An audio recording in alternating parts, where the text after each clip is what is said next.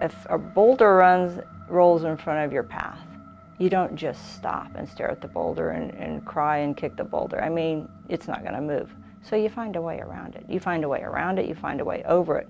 But you don't just stand there and stop or quit.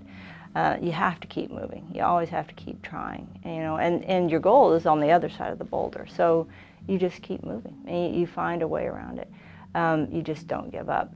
My dad and I would sit out at night and we could see all the stars. And we would look at the first satellites going over, and you could imagine, and we would talk about what it might be like to be up there and looking back. Started out in a small town in Missouri, Carthage, Missouri. Went all the way through high school there, and ended up being valedictorian of my high school class. The reason I went into chemistry is I had a very influential high school teacher. She encouraged me to study sciences and go far in my career.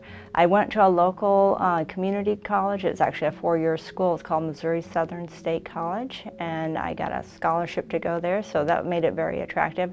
It turned out to be a very good college, and I ended up going to the University of Missouri-Rolla for my graduate degree, my master's degree in chemistry. And I worked for a couple of years after that, and then applied to the University of Washington in Seattle, where I completed a PhD in analytical chemistry.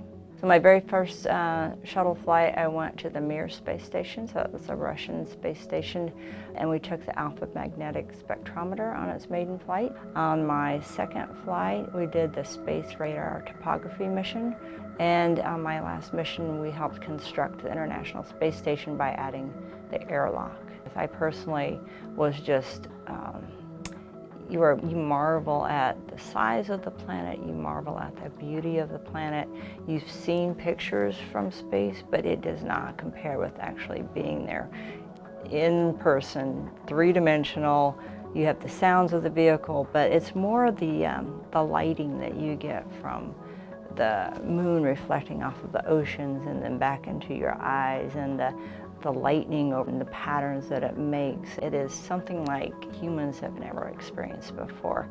And you feel regretful that you can't share that with more people, because if more people could see what you saw and feel how you felt, I think people would have a different perspective of their planet.